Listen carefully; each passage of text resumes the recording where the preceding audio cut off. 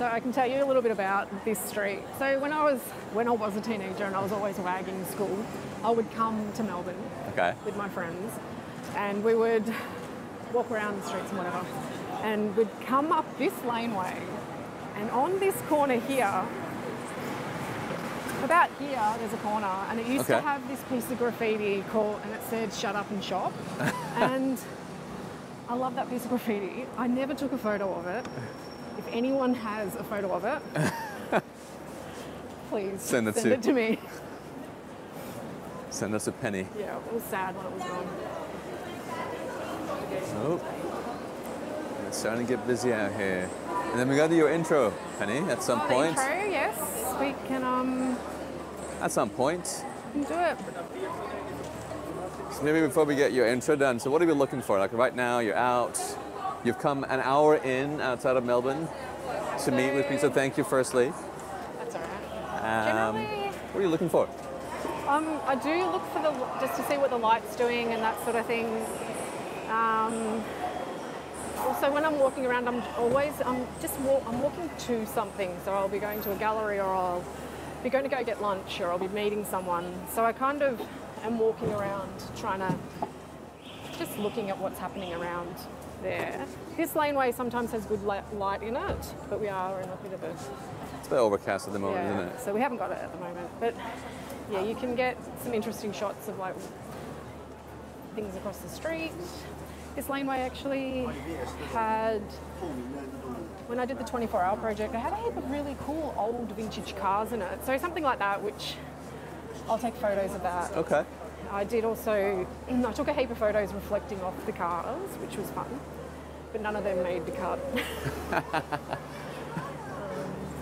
So do you think you have, is that a style? Like, is there a style that you've got that you're coming out to try to create? Or, I mean, we've had about an hour just chatting away about photography and your, how you started, when you started and all that, but I'm curious to know where you're at now when it comes to photography, like for what you look for on the street. Is there a mixture of styles that you've kind of put together that's yours now? Is it, curious to know about that. I'm kind of looking for, I want to do like more of an abstracted sort of image, so you can kind of see what is in that image, but it's abstracted. So it's just, that's kind of where I'm heading with most of my work now. Okay. But then if there's a really great shot with cool light and, you know, I'll have to take it, I'll take it. But like, you know, there's moments. I really like looking for like sweet moments. Like over the road there's the lady with the, I probably wouldn't shoot that, but I'll look at that and be like, the lady with the hat and the little girl's got the yellow outfit on too. Like it's just looking at people and people watching, I suppose. People watching, okay. So we'll go up here. Sure. And the light's all wrong. So the light's gone, so it's not New York anymore. But, you know.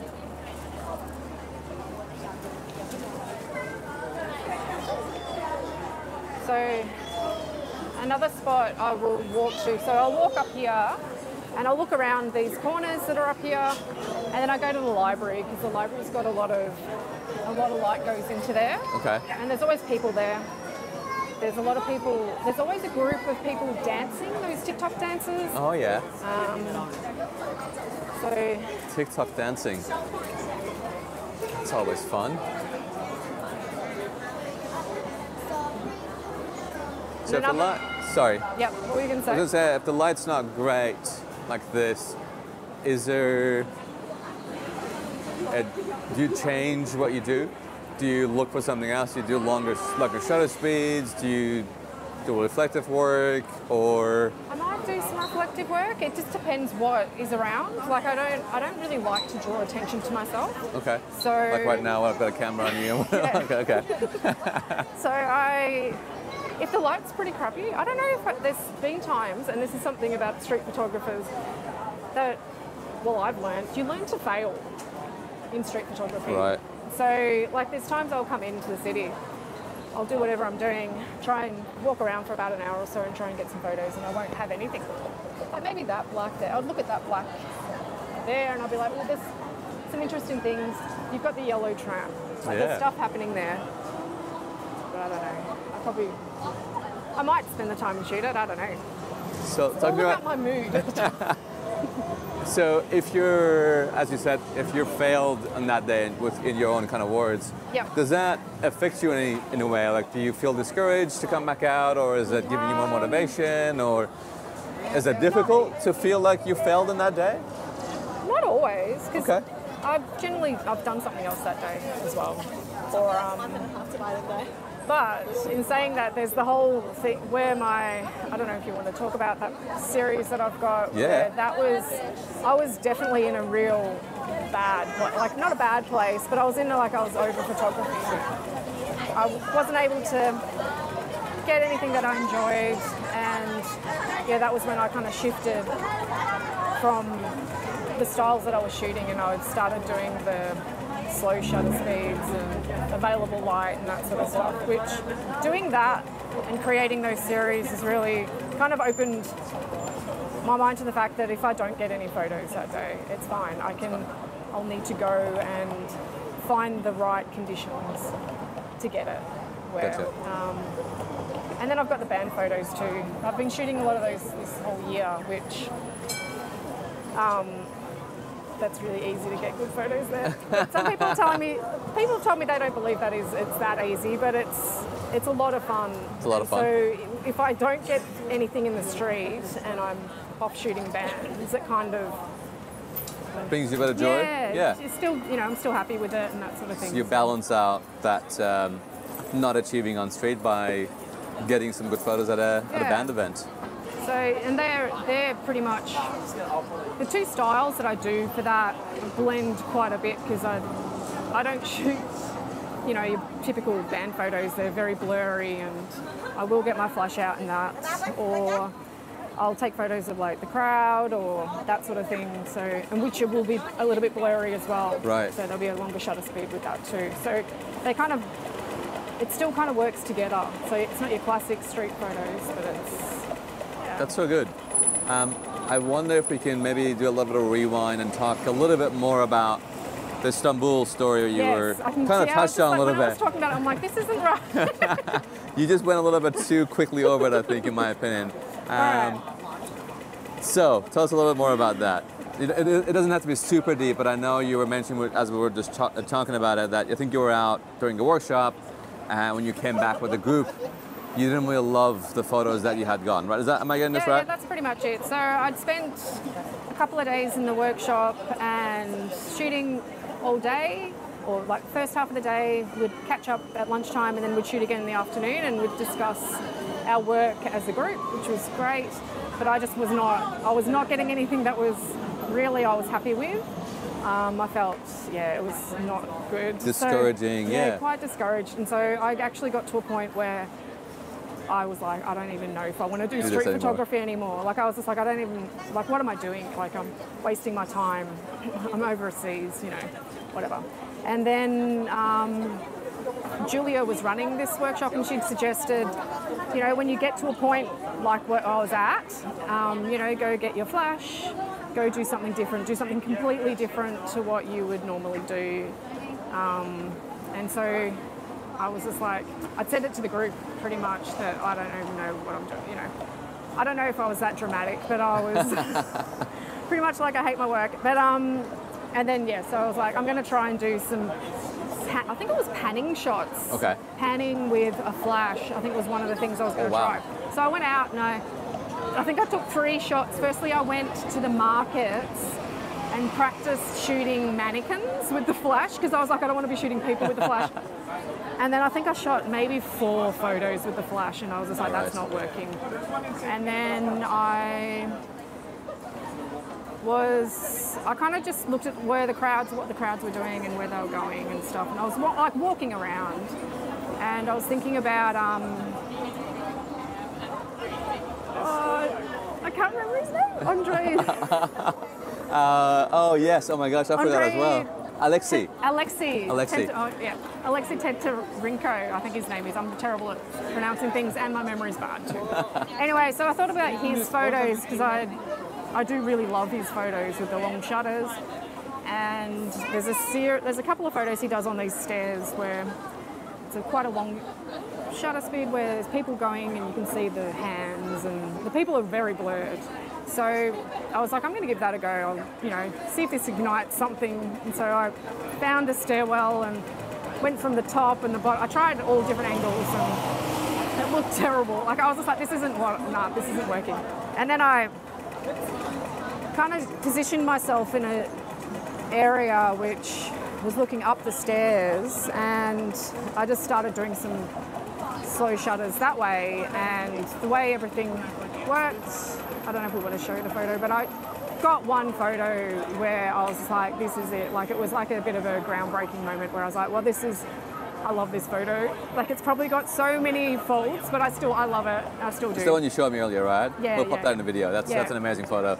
So, and from there I just kind of progressed with that sort of series, and instead of just shooting in that one spot, I kind of explored different areas that had very similar lighting and did the slow shutters, and I was really happy with it. And that's kind of just to have that body of work, and also to be working, like I'm still trying to get something to continue from that here. So doing that, I kind of just, if I don't get a photo when I'm in Melbourne, I'm okay, because I'm like, I will get something. Something at some point. So it's that sort of thing, yeah. I think if I remember correctly, and then we're going to have a lot of noise in a little bit, I'm just going to quickly finish that thought and maybe we'll stop for a minute. You said that you came back on that second day at the workshop with these new photos? Oh yeah, it was like, it was... Or a third day? It must have been the next day, yeah. My next day? And so, everyone was kind of pretty surprised because it was a very different... Yeah? And they were really happy because it's a great group of women and people that are there, and I think they were happy for me because they'd seen me in this, not in a very happy place. And then that I, got this work and I did some stuff which I really liked. And it's a very inspiring story. It's honestly, thank you for sharing that whenever you're ready. One of the things actually with that series that I do really like, and I think why I'm so much more comfortable shooting that style, like the blurriness, is because I like the idea of people not recognising themselves in my photos. So I don't really want to recognise the person. I don't want someone recognising themselves. I don't want to... Can I ask you where that is? I don't want them to be... I don't know. I think it's... I feel like I just want it to be... I don't know. Hang on. Not sure. I know you said when we were chatting before, you said that obviously you want people to be shown in the best light possible. Like you don't want someone to see their photo and go, oh, I look like crap, or I look like I didn't have the best makeup on or outfit on or something like that. I know that part of it. I remember that part of it. Yeah, that's very true. I do want, if someone is recognisable in my photos, I would like them to see themselves in it and like what they see. So the blurry photo is just kind of, it's less, I suppose it's just putting myself more into the photos where it's not about, it's about the people still, and it's also about the environment and that sort of stuff, but it's also, it's that abstracted sort of personal. Your expression there's a bit more of a story. I find that there's a bit of a, you can make a bit more of a story out of it. Okay. I suppose, a bit of a, I grew up in my teen years right through to my 20s just really liking surrealist stuff, and I like David Lynch films. Like there's a lot of that sort of thing where things that don't quite make sense, and so I think those sort of photos kind of maybe go into that. I don't know. It makes sense to me. I get it. I can relate to that. You've got to cut out a list. No, I'm not. No, don't. This is completely about you and your process and your philosophy about photography, your story. So it's all going to be there. Even the silly stuff that I say is going to be there. Oh, God. So what are we doing now? We're at State Library, you said? Yeah, we can have a look around here. I generally, to be perfectly honest with you, I do come here, but I never really get any photos. But I do like looking, because I feel like there is something here, and I'll get something here one day. I just got to work out what it is. So I generally just kind of wander around and look around, looking at the light and what's happening, and because I feel like there's a lot of potential. It's one of those things where... Why? I'm curious to know, like, what keeps bringing you back to the same spot? Well, later on in the afternoon, you do get a good chunk of light here, which is great. Okay. And there's lots of people and everyone's kind of doing their own thing. And there's like different stuff happening everywhere. And there's... Seems like Melbourne's a lot busier than Sydney is, especially, maybe it's just my head because haven't been in Melbourne in a few months. It just seems busy, lots more people here Saturday afternoon. Yeah, okay, maybe. Maybe. I don't know. Oh, it's school holidays, maybe. Oh yeah, school holidays, that's true. Yeah, good point. I also like it here because you can distance yourself from people here. I'm not really into getting really close to people, so you can kind of... Again, that shows the vast differences in styles that we've had on the channel so far. People who get really close and people who don't like to get close. Yeah, I don't want I'm on your camp, by the way. I don't like getting too close. Yeah, so... Should we do actually, you know what? We haven't done your intro yet. Oh my gosh. Oh. Let's see it. I'll step down here. This is a good backdrop. Okay. Let's do that really quick. Penny, oh my gosh. We've gone like halfway through the video. We haven't done your intro. That's my fault. Like, who is this chick? Your name. What am I saying? Your coffee of choice. Penny. Your camera. My name's Penny, Vickery. Hi, Penny. I just normally drink a latte. A latte. And the camera I've got here is the Fuji X100V. So another appearance on the channel. The Fuji X100V, another one of these. Very popular. But yeah, I do love this camera. I was saying, like, I love it. I probably wouldn't swap it for a Leica even, so that's where I'm at the moment. Love it. Okay. So yeah, we got that out of the way. Okay. That's it. Let's finish. If you guys can't tell, Penny does not like being in front of the camera. Oh goodness. So what are you looking for now that we're walking around here? There's lots happening. Pan this way. I probably should. I know what I should do one day is do what you were saying earlier, is finding a spot and then just getting the layering and that sort of thing. Because I think that could be what's here. Yeah, it's just one of those places where I like the moments between people that you see here too. Like sometimes there's just like really sweet conversations, or there's like some kids over there playing with the pigeons. Lots of movement. Would you shoot those in a blurry fashion? Still try to kind of create some abstraction, or would that be something that you try to get a bit more on a crisper side? I would probably do it in a blurry fashion. I would need more light though to do it. Okay. Than now.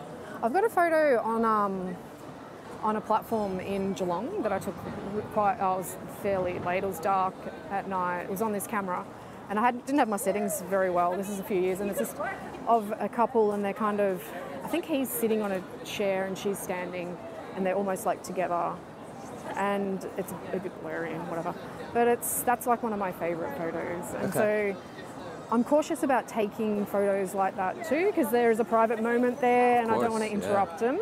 So I would never get really close to do that. So I'm a distance. I can send you a copy of it. Yes, please. So yeah, it's that sort of thing, and I can see you see that kind of here. Like even when we're down there at the lights, there were some people. I think they were kissing. So like, there's just people just doing their thing. Yeah, I think we were talking about this earlier, that we don't want it to be a cause. Someone's having like I said, a proud moment, or maybe they're having lunch. And we talked about the feeling of if someone's walking away from you going, why did that person just take my photo? Like why? Yeah. Was something wrong with my face? Was it something I was wearing? We don't want to leave a bad taste in someone's mouth, right? Yeah, That's the whole definitely. idea, is that we don't want to make someone upset or feel upset. Yeah, I don't want me wanting to take a photo, and I don't even know what I'm going to do with the photo. I'll put it on social media. Yeah. I might put it in up somewhere. You but may even delete it. You may not even. Yeah, that's it. Keep it. And then that person's they're walking away wondering what's going on. What's that person doing? So it's that. Yeah, that is street photography as well, but it's not something that I do. I'm not comfortable doing it. Fair enough. Yeah, that's great. But you never know, maybe in a year's time I'll be get more comfortable. Completely different, and I'll be out there doing that. I don't know. My camera and people's faces. Someone's face. Yeah. Fair enough. In saying that, I've only ever had one person ever ask me, why did you take my photo? Okay. And that was just recently. It was on when I was doing the 24-hour project. It was on that corner over there. Actually, so just that corner that we walked up. And it was a moment between, there was like 4 young guys and 2 of them had their arms around each other. And it was a really sweet thing in my mind. And this is when you can misread things. Anyway, so took the photo and they're like, did you just take a photo? And I'm like, yeah. And I go, it's okay, because it was blurry. I'm like, it's okay, it's all really blurry. And I tried to show them and then they crossed the road. And they're on the other side of the road and they were kind of standing, talking to each other. And I could see that they were a little bit, they were not happy right with them, about it. And I was like, oh, come over, I'll talk to you. And they're like, no, you come over here. So I went back over the other side of the road. And they're like, oh, just make sure, don't take our photo. And I was like, yeah, it's okay, I'm not taking your photo.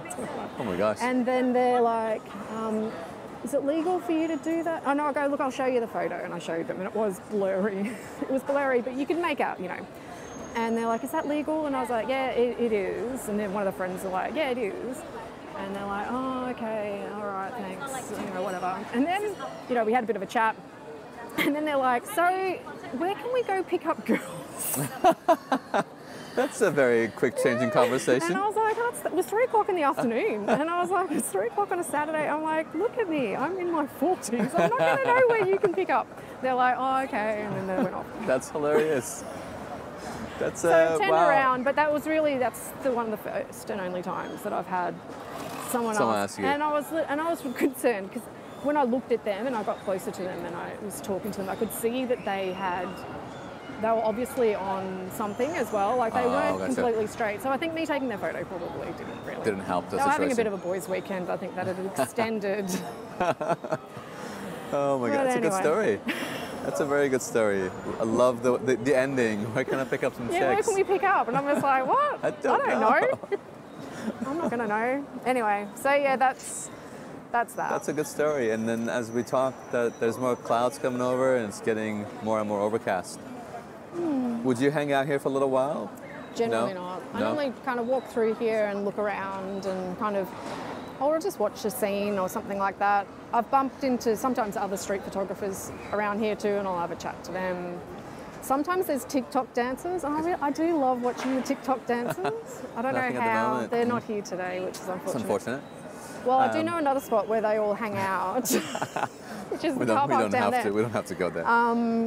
But there's something where I want to work a photo, be able to get something with the TikTok dancers because they are now, like that's now. Like it's something which I would like to have, even though it's it's cringy, but it's so part of pop culture at the moment. Yeah, you're right. Yeah, and it's the same with like the scooters that are everywhere. Like that's what's happening right now, even though they may not be around forever. But it's good to get some photos. Do you think about that as a photographer, because you're documenting a specific part of pop culture or culture at the moment, and you think about in 20 years time, 30 years time, that you'll be looking back, or people will be looking back at your photos and kind of thinking about, I'm assuming things will change a lot compared to where we're at the moment.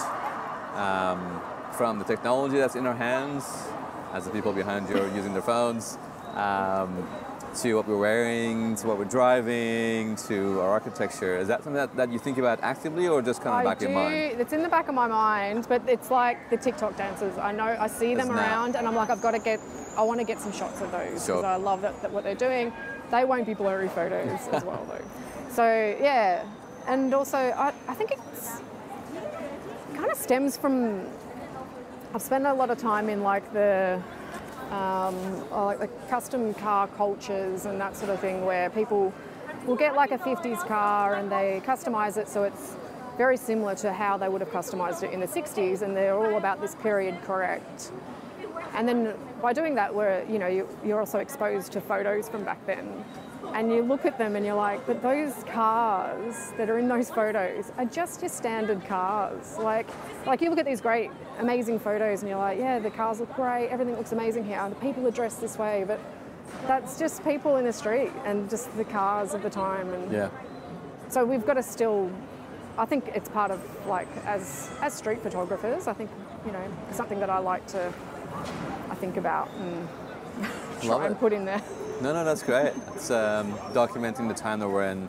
I don't think about it too actively, but occasionally I think when people are on their phones, that comes up in my mind. When I see someone holding a newspaper, which is rare these days, someone holding a newspaper, I think about what's going to happen in 20 years' time. Like, how are we going to react to what we see, to pictures, a lot of pictures that came through. How are we going to react to what we're seeing from this time? Because I love looking at photos from 30, 40, 50 years ago. It's nostalgic, it's the way people dressed back then, very fashionable. Everyone's wearing suits and dresses, and the cars were quite different, very curvy, as opposed to now where everything's quite boxy and big fold. So for me, it's quite interesting, and I do occasionally think about, in 30 years' time, what's going to look like looking back at these photos from today. Yes. Anyway, that's me. Even looking back at photos from the 80s or like in the 90s, you look at them and you're like, oh, look, people are wearing their hair. Like, I don't know, I think it's a good thing to try. I think during COVID, that was a big thing where there was a lot of people upset about people wearing masks and they're going to ruin the photo. Like, that's right, people were saying, oh, the masks, you know, I don't want them in the photos. But really, that's not going to happen again. So it probably was a good time for us all to document to have that part, for sure. But yeah. All right, well, did you want to go somewhere else, or did you want to hang out here for a little bit? We can go for a wander more. You don't have to walk. We've spoken about everything now. Well, I'll ask you this question, which I usually ask towards the end. Is there anything that we haven't talked about that you want to talk about, Penny? I don't think so. You don't think so? Penny's not very talkative, which is totally fine. We chatted for quite some time before we got out. Yeah, we did. I'm just trying to think, was there anything we talked about? We can have a look at these birds. They might fly, and they can be flying in the background. I love my pigeons. Oh. But the light isn't that great at the moment. Yeah. When I was in Istanbul, and the people that I was there with will tell you, there's lots of pigeons there. And so I was trying to get some photos of the birds flying. So I just would run through all the birds. I do that in Sydney quite a bit as well. But yeah. No, I can't. I'm trying to think of anything within that we discussed over our drinks. And I think we kind of covered everything. I think we covered everything. Oh my gosh. I feel like the time has flown really quickly. It's all right. This will be the shortest video I've done in a while. Well, if that's the case, oh my gosh, I feel bad saying goodbye, but thank you so much for coming out. Thank you so much for sharing your story with me and everybody else. And thank you. That's it. Cool. Thank you so much. Thank you for having me on, and I appreciate you spending this time with me. It's been great. Thank you so much, Penny. Cool. Bye.